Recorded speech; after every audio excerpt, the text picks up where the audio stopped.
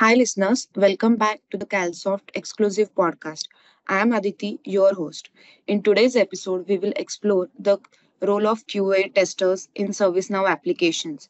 We will majorly cover common challenges, testing best practices, and the future of QA in ServiceNow. Our special guest today is Kunal. He has been associated with CalSoft since 2019, playing a key role in building ServiceNow competencies. With over 12 years of QA experience, Kunal's expertise spans diverse projects and environments, including hyper-converged infrastructure and ServiceNow platforms. They have skilled in domains like storage, cloud, virtualization, and networking. And for the past 5 years, Kunal has led, managed, and mentored testing teams globally, showcasing the skills in establishing and maintaining complex test environments. Welcome, Kunal. Thanks, Aditi. Glad to be here. This is a continuation of our previous podcast, which is integration techniques supported by ServiceNow. So, if you haven't listened to that podcast, we strongly recommend listening to the earlier podcast. We have given the link in the description. So, Kunal, let's start by understanding what exactly the role of QA in ServiceNow application.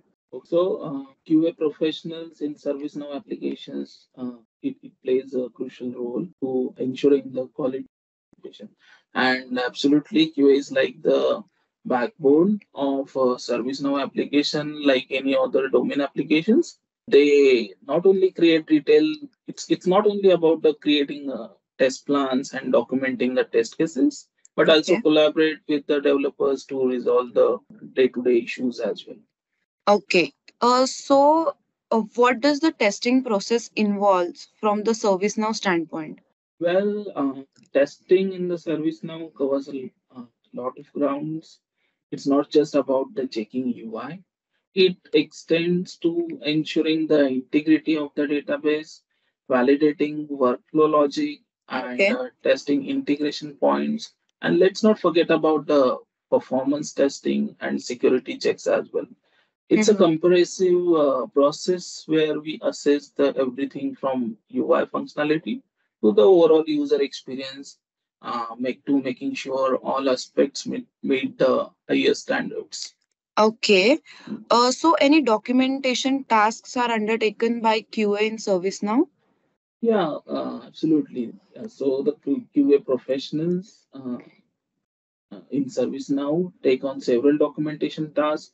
Okay. They create detailed test plans and test cases, outlining the testing strategies and various scenarios. Additionally, they document the outcome of their testing efforts. It does not stop there only. So QA also play role in reporting and collaborating with developers Mhm. to resolve any issues that come up during the testing. And another part is like whenever we submit app or ServiceNow application for the certification, it has another requirement of test plan. So QA in the ServiceNow has to contribute additionally for that as well. Okay. So my next question is, are the workflows also tested by QA, or it is just like about testing the applications in UI, DB, or the REST levels? Yes. So workflows are definitely part of the QA testing process. So it might not be as extensive as developers in the ServiceNow generally do into their day-to-day activities. Yes, but Okay. definitely workflow are the part of a QA testing processes. And the QA professionals in the ServiceNow evaluate even the entire application, which covers the workflows, UI elements, database operations, and the REST interfaces as well. So it's about ensuring a comprehensive testing approach of high quality implementation. Yeah. Okay. So in all of this process, there must be some challenges, right? Yes. Can you just elaborate what are common challenges that QA face in ServiceNow application? Yeah. So challenges as a QA stands same. It's not only specific about the service now, but it stands overall same like other domains as well. So let's talk specific about the service now. Like common challenges for QAs or testers are like include complex workflows, diverse integrations, and ensuring data accuracy in the database, handling frequent updates, maintaining security standards, limited access to the production instance, and testing to be followed on the dev instance. So everyone must be aware that dev instance and production instance are different, and in day-to-day testing cycles, we don't include the production instances. Okay. Because it requires some other uh, so commercials comes in a picture. So that's the main challenging point there. And another big challenge is like regression, one of the mandatory testing phase, similarly applicable in the service now. So with the frequent updates and changes in the service now, the regression testing become a little crucial to ensure that new updates or modification do not adversely impact existing functionality. So performing comprehensive regression testing can be time consuming and resource intensive. So especially in the large and complex service now environments. And here the automation basically comes in the picture. Okay, thank you so much for detailed answer. So what are some best practices for testing ServiceNow application?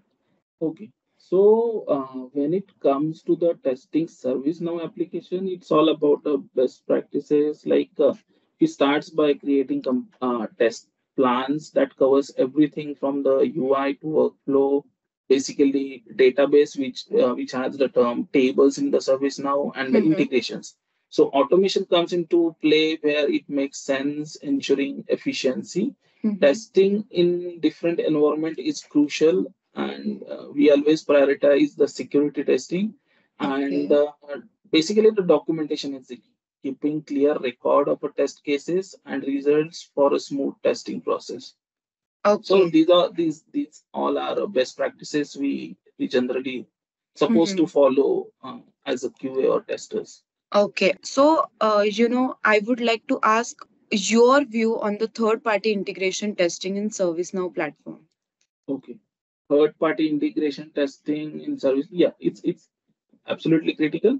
It's all about ensuring smooth communication and data exchange between your source and destination, for which the integration plugin is being developed.